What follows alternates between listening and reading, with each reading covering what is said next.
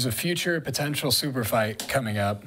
But first, Pacquiao is fighting Broner, who I think personally is a bum. Whoever wins that fight is supposed to fight Lomachenko, who I think I kind of look a little bit like. Yeah, that's oh, thank you. Yeah, that's you really look like kind him. of you. Yes, yes. Do you think Pacquiao and Lomachenko will be a good fight, or will Pacquiao be too past his prime to fight such a great fighter? You could never push Pacquiao to the side. You can't look past him. I mean, the guy is a veteran of the sport. You know, I think him and Lomachenko will be a good fight. Of course, you got the younger guy going up against the older guy, you know, and but to me, it doesn't matter. You know, Pacquiao trains just as hard. Pacquiao is fast. He uses his angles. He's just a great boxer, you know.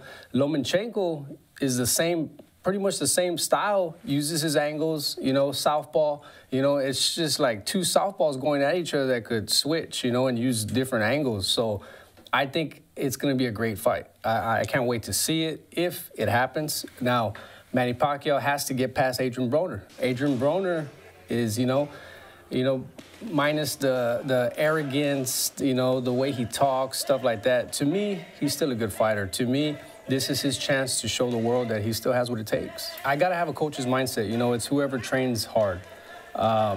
You know, so you can never look past Adrian Broner.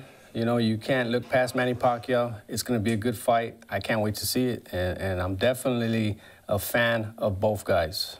As everyone knows, you have keys to pretty much every gym in the Alamo City. Another one of your fighters, my favorite name of all time, the Red Rooster. What's next for the Red Rooster? The Red Rooster is making his pro debut January 19th against a very tough grappler named Dylan Fraley. It will be in West Monroe, Louisiana. That's going to be a good fight, too. There's a lot of scouts already looking at Roy Sarabia. There's a lot of scouts looking at Dylan Fraley. Dylan Fraley is 9-0 as an amateur, and he hasn't lost, you know. So you got two of the best in the United States coming head-to-head. You got the ranked #1, Roy Sarabia. You got ranked #2, Dylan Fraley. You know, they're going to go head-to-head, and that's their pro debut for both. Usually, you don't see something like that where two of the best in the United States, you know, make their pro debut against each other. So it's going to be pretty interesting to watch, you know. We're training hard. Roy's training hard. He's doing what he has to do. So we'll definitely be ready. I know Roy will, for sure. Roy has a fantastic nickname. Have you thought of a nickname for me yet? I have someone wanted to kind of workshop with you. White Lightning. Vanilla Venti. Vanilla, oh, that's a good one. Not bad. Is there any that you can suggest to me? Because you're the one that comes up with these, because you've got this whole creative boxing thing happening with you. What can my name be when I'm coming up to the ring? Kyle!